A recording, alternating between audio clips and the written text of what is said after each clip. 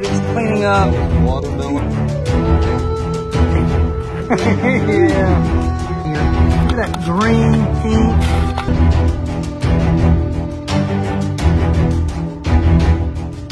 Welcome to the Crystal Collector. Today we're in California at the Palomine and Ocean View. We're looking for tourmalines. Let's check it out. You can see these huge crystals that actually come out of this property.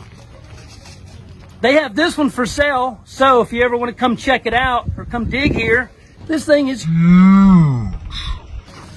So we had our safety talk, and now it's time to dig some tourmaline. And look right here, there's already a quartz crystal. It's not crazy, but it looks like it might have some color in there. Let me see here. Look at that. Oh, nice. Look at that. Oh, clean that one up a bit, and look at that. You can see the pink montmorillonite. Really cool. Finding some purple lepidolite, which is really cool. And I'm actually getting a little bit of green tourmaline. You can see there. But check this out. As I'm digging, I just seen a face of a quartz crystal. Look right there. So let's see. Ooh, this is a good size. Okay. Oh, it's on the main. Oh, dude. No way. Sweet. Oh, man.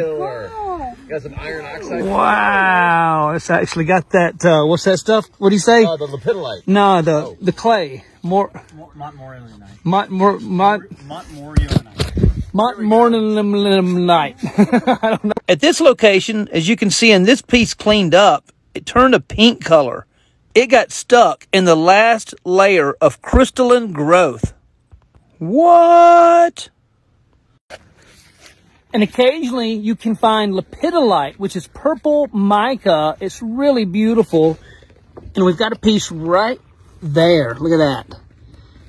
You can see the purple colors. Really neat. This would be all the good lepidolite that we found throughout the day. It's a lithium-based mica, and from this location turns purple. Look at this. It's a pretty good size pink tourmaline. Maybe we'll put a little water and clean it up.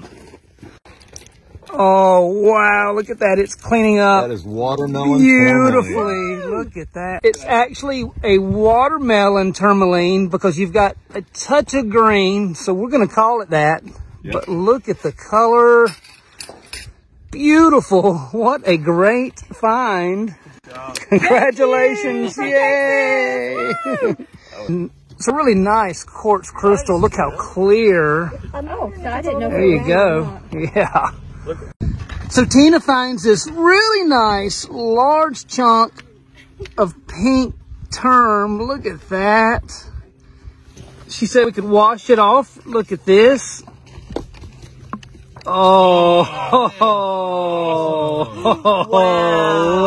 look at that. Oh, look at that. That's what we're talking about. They'd make a nice cap.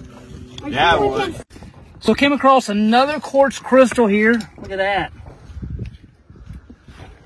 Let's see. This one's just milky, but still pretty cool.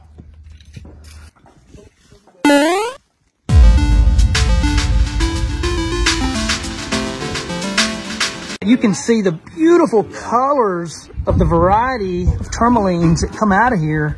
Look at that green, pink, watermelon. I mean, look at that chunk. Oh, look at that. It's got the green. Wow. Sweet. Appreciate it. Washing up the finds from the day. Look at that. Look at that. Just right off, you can really see the purple lepidolite come to life. Really cool. Just finding that stuff was fun. I'll tell you what.